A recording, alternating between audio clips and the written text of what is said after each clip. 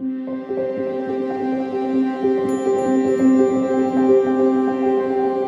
time to explore the furthest depths of the imagination with James Cameron's The Abyss. Fantastical science fiction adventure, which instead of exploring our fascination with the stars, instead The Abyss goes down to the deepest depths of the ocean, capturing an equally compelling and spellbinding environment. Released in 1989, it tells the story of a drill team led by Bud, played by Ed Harris, who is bald, along with his estranged wife, Lindsay, played by Mary Elizabeth Mastrantonio, after a US submarine sinks due to an encounter with a mysterious object. However, a Navy SEAL who has joined the crew, Coffee, played by Michael Biehn, has seemingly gone insane and is having a psychotic rampage, all while the underwater crew learns that the events taking place could in fact be the work of aliens, who have abilities and physicalities far beyond our comprehension. Wow! Just wow! The behind the scenes of this movie is just insane. Now, I've deep dived into some pretty troubled movie productions in my time, but this one just takes the wagon wheel. Not even SpongeBob Circle Trousers himself could save this one. So let's explore 10 things that you didn't know about The Abyss, while thanking the heavens that we didn't take part in making this beast, as we check it out.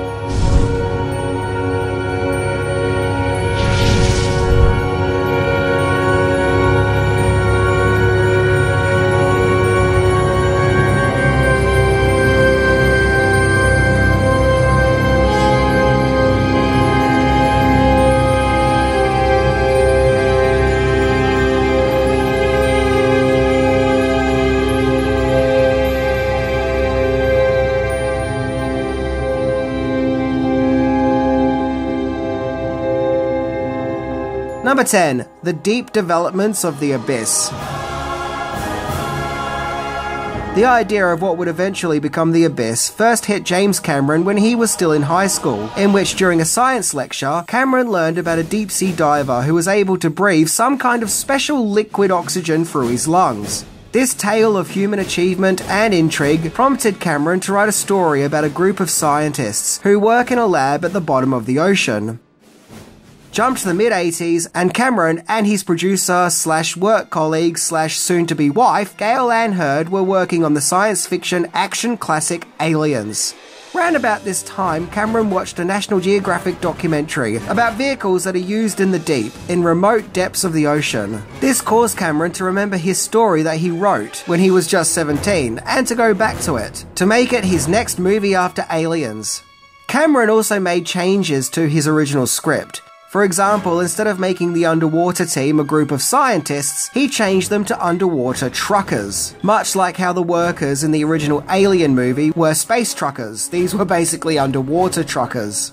And just as with Aliens, 20th Century Fox were on board to back the movie, as now Cameron had directed both The Terminator and Aliens. He now had some clout. Some Hollywood street cred, I guess you could say.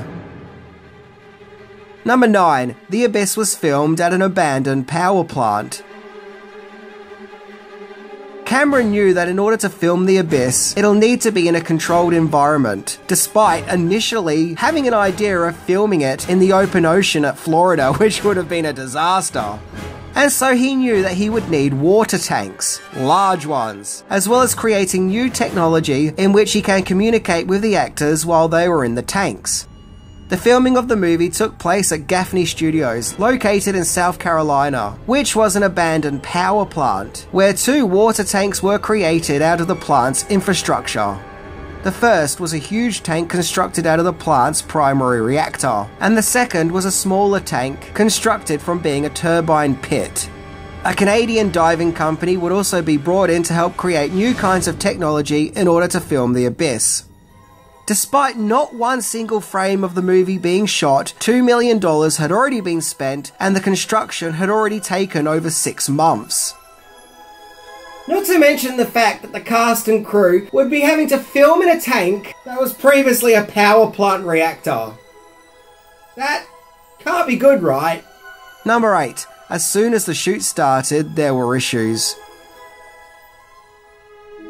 In order to get the cast and crew fully prepared for all the underwater filming, they all underwent diving training at the Cayman Islands. However, by the time the cast and crew turned up on set, ready to do some filming, the main large tank just simply wasn't ready yet, where Cameron then tried to push forward filming to be done in the smaller tank. And at this stage, the shoot was now already 1 week behind schedule. And what's worse is that when the main tank was ready for filming, it had a leak and lost hundreds to thousands of gallons of water. Now, keep in mind that it actually took 5 days to fill up the tanks. Experts had to be brought in immediately to make repairs, which were successful to various degrees.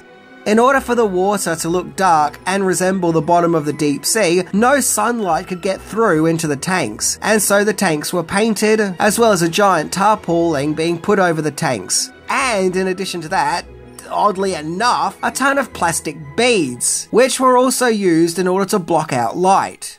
There was also supposedly a lot of dye used too, in order to get the required colour for the water. And as the filming went on, the water became increasingly stagnant, which would have left the cast and crew open to all kinds of diseases and infections. So the next solution was to use a heap of chlorine, so much so it supposedly could burn exposed skin. Yikes! And so, as you can imagine, filming in this movie ocean vomit in a tank that used to be a nuclear reactor was no doubt anything pleasant for all those involved.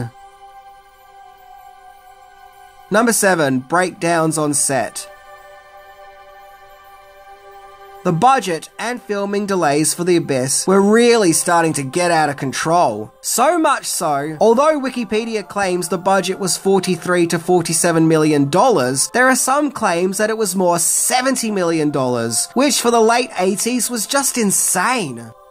The conditions for filming were truly out of this world. For example, Cameron and the rest of the crew could sink up to 50 feet while filming, and in order to prevent them from getting decompression sickness, they would have to hang from hoses about halfway up the tank, breathing in oxygen, for as long as 2 whole hours. Yeah, 2 hours just dangling in a water tank in darkness. It's no secret that the cast in particular really suffered with The Abyss, and most of the cast still don't fully feel comfortable talking about it even now. During the shoot, working days lasted up to 16 hours, 6 days a week, in an isolated water tank, with Cameron supposedly telling the cast and crew to just pee in their underwater gear if need be, as taking a toilet break would take too much time.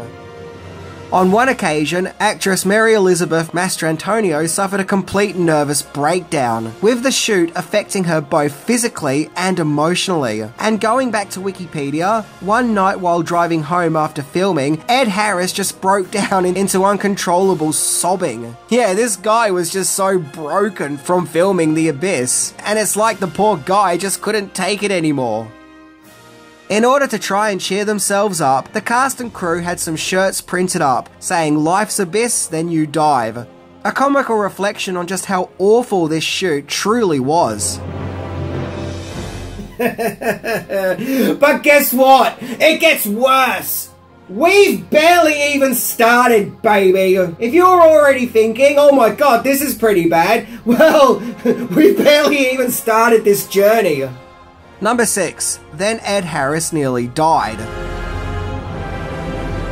It seems that even a greater divine power was trying to shut down the production of The Abyss, as one night during a storm, the tank was literally struck by lightning, causing a massive tear in the tarpaulin which was covering the tank and creating its required dark atmosphere. So now Cameron had to resort to mainly filming at night. However, all the disasters associated with The Abyss would reach fever pitch when Ed Harris was running out of oxygen while in the tank. Now, after signalling for more oxygen, the person who gave him an oxygen regulator actually handed it to him upside down, where water filled his throat. Thankfully, another member of the crew who wasn't an imbecile saw this and fixed up the regulator. Later in the movie, we see Harris's Bud character have his underwater helmet filled with the breathing liquid. Now, Harris wasn't actually breathing the liquid in, but he was holding his breath. And he had to keep holding his breath while being towed 30 feet down, causing the liquid to go up his nose and into his eyes, which made his eyes swell up. Jeez, no wonder the guy was left in a state of uncontrollable sobbing. Just reading about the making of this movie makes me want to sob too. Incidentally, the rat that we see in the abyss was actually breathing with liquid oxygen. Yeah, it's cool. Number 5. The abyss also led to a divorce. James Cameron himself admitted that the abyss was one mean, nasty-ass shoot by admitting, quote, "I knew this was going to be a hard shoot, but even I had no idea just how hard. I don't ever want to go through this again." If the Abyss shoot wasn't tough enough, it also led to director James Cameron and producer Gale Anne Hurd getting a divorce. Well, okay, it may not be the movie per se that caused them to get a divorce, but by accounts, they separated in the movie's early days of production and were divorced just 2 months after the shoot wrapped up. And all while they're going through their divorce, they would still be having to see each other and work with each other every day, as James Cameron was the director of The Abyss and Gale Anne Hurd was the producer. So yeah, they had to have a working relationship despite their divorce issues. You know, this really would not have been a pleasant movie to be working on. So much turmoil and hardship. It's actually said that Cameron based the Lindsay character on Hurd, which is really awkward because at the start of the movie, we're constantly being told by all the other characters what a B-word the character is. Oh, so yeah, once again, awkward. I guess the character might have been Cameron's creative way of dealing with a real-life breakup. God, I hate that bitch. Probably shouldn't have married her then, huh? Number 4. We're not animals. One scene that I always found to be quite hard-hitting to watch as a kid was the resuscitation scene, where Bud tries desperately to save his wife Lindsay from drowning and really gets rough in order to bring her back. Well, apparently while filming that scene, Harris was really hitting and pounding on actress Mary Elizabeth Mastrantonio. So much so, during the filming of that scene, a camera broke. Although some sources claim that it just ran out of film and Ed Harris just kept pounding her. This caused Mastrantonio to storm off the set while yelling out, quote, "We're not animals." I guess in regards to Cameron's treatment of his cast. Understandably, Mastrantonio refused to film that scene again, so for reshoots, Harris was literally shouting at nothing. At one stage, actor Michael Biehn was 10 meters deep into the water when all of a sudden, all the lights went out and he was in pitch black and couldn't even see his hand in front of him or even get out for that matter, which sounds honestly really terrifying and actually did make him think for a few minutes that that was it, he was going to die. According to Harris, one day the cast were all in a dressing room and just couldn't take the filming and constant setbacks anymore, where by the sounds of it, the cast lost all humanity and unleashed their raw, animalistic side, where they threw a couch out of a window and started smashing down walls. Wow! Both Harris and Mastrantonio have more or less disowned the movie, with Mastrantonio saying, quote, "The Abyss was a lot of things. Fun to make is not one of them." Even Harris has said that he'll never talk about the movie ever again. Number 3, the special effects helped lead to the creation of Terminator 2. So this exploration into the Abyss has been pretty negative so far, so let's talk about positives. Firstly, the score was composed by the legendary Alan Silvestri, and it's amazing. Silvestri had previously scored Back to the Future and Predator, and at the time of scoring The Abyss, he had just come hot off the heels of scoring Who Framed Roger Rabbit. Once again, brilliant, 10 out of 10. Also, the special effects of the movie were provided by Industrial Light and Magic, where we see many amazing alien creatures and alien tech. And once again, this is definitely a highlight of the movie, and the effects are undoubtedly superb. When we see one of the alien creatures, they are in liquid form and are also able to morph and even create faces of some of the human characters. This was quite the state-of-the-art and experimental effect for its time, a pioneer moment of what was to come. As Cameron was so happy with this effect, he knew that technology had caught up with his visions of Terminator 2. So because of this effect, he knew that he could create the liquid metal T-1000. And so, really, the alien creature in the abyss is actually the genesis of the T-1000 from Terminator 2. Number 2, Special Edition.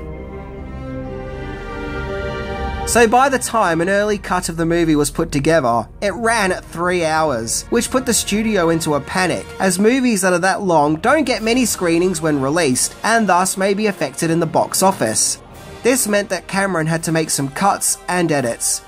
So he finally submitted a new cut that stood at 2 hours and 15 minutes. One scene that was cut from this theatrical version was a scene involving giant waves that the aliens had created in order to stop the human race to constantly be fighting with each other. But thankfully the aliens spare us when they learn of Bud's loving messages to his wife. Well, that was lucky. According to Cameron, Fox was in shock when they learned that the giant wave was going to be deleted. I guess it was felt that this was a money shot. Regardless, Cameron would eventually release a special edition, which had many of the cut scenes restored, similar to what Cameron would do with the Terminator 2 special edition. Now, I can remember seeing The Abyss for the first time on a VHS rental with my dad, and it was the theatrical version, and I absolutely loved it. And I just remember it being a great bonding experience with my dad. About 10 or so years later, I bought The Abyss on home video and had no idea that it was the special edition. And the scene with the tidal waves caught me completely off guard. And to be honest, I didn't like it. In the theatrical cut, I always felt the alien race in The Abyss were kind and gentle. I just don't like the idea that they were willing to cause huge big waves in order to kill a lot of people and teach us a lesson. It's like discovering a deleted scene from E.T., where it's learned that E.T. tries to kill the family dog. Yeah, personally, it just doesn't do it for me. But regardless, I guess Cameron's original visions of the aliens was to be less cute and more like The Day the Earth Stood Still, which featured the alien Klaatu, who threatened the world's people with disaster unless we start getting along and stop fighting with one another. But regardless, I do prefer the original cut over the special edition. Number 1, a box office abyss. The Abyss was released in August 1989, which was a huge year for franchise movies that was already oversaturated with big blockbuster events. Among all the madness of big movies like Batman, Ghostbusters 2, Back to the Future 2, and Indiana Jones and the Last Crusade, The Abyss would make $90 million. So it wasn't a failure, but still probably wasn't as much as anticipated, especially when taking into account the production's ballooning budget. And, well, upon its release it just couldn't compete with the comedy Parenthood. Despite being nominated for 4 Academy Awards and winning one for Best Visual Effects, The Abyss got mixed reviews from critics. It seemed that critics either really loved it or really hated it. There are those who thought that it was sloppy and a dud, as well as the ending also getting on the critics' nerves, with the New York Times feeling that the movie has 4 different endings, and by the time we finally get to the final ending, you feel like you've been on a demon roller coaster that you've been stuck on and wanting to get off for quite a while now before it finally stops. However, other critics generally did love it and see it as a candidate for one of the best pictures of the year. And I think in later stages, The Abyss has become something of a forgotten movie in James Cameron's filmography, or at least not as spoken as much. After all, everyone talks about the Terminator, Aliens, Titanic, and Avatar, but not many people stop to remember that sci-fi underwater sea adventure he made with aliens. I think it's a shame that the making of The Abyss was such a catastrophe, as in reality, I do think it's a great film, worthy of all the praise that Cameron's other movies tend to get. It is top tier, top of the range filmmaking. Okay, it's a shame that those behind the scenes had to get physically and mentally broken in order for the movie to be top tier, but going by what's presented on the screen, it is a brilliant, awe-inspiring movie.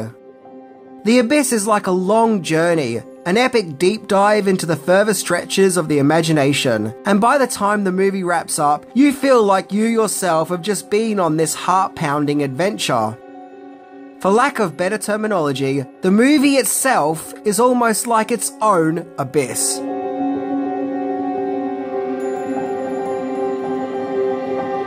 So if you have a few hours to spare and are willing to get emotionally invested, then I say definitely check out The Abyss. Anyway, I'm Minty, and damn, James Cameron may be an ass, but he sure does make some awesome movies.